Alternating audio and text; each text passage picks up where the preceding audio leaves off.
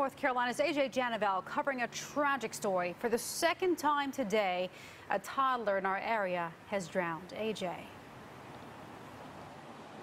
Sharon, Johnson County Sheriff's officials tell us that 2-year-old girl was taken to Wake Med here behind me, but we've learned within the last few hours that she has died. Now, I just got off the phone with Sheriff's officials with Johnson County, and what they tell me is that 2-year-old little girl lived on a golf course near a body of water at Riverwood, which is in Clayton.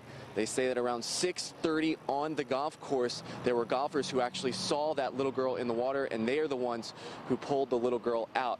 Now, at this time, officials are not releasing the identity of that little girl. As well, they say they have not released any information on what could have possibly caused the situation or how this little girl was able to get out of her home. Again, I just got off the phone with sheriff's officials in Johnson County. They tell me that this case is still under investigation. As we get more information on this tragic story, we will let you know. Reporting live here in Raleigh, I'm AJ Janavel for CBS North Carolina.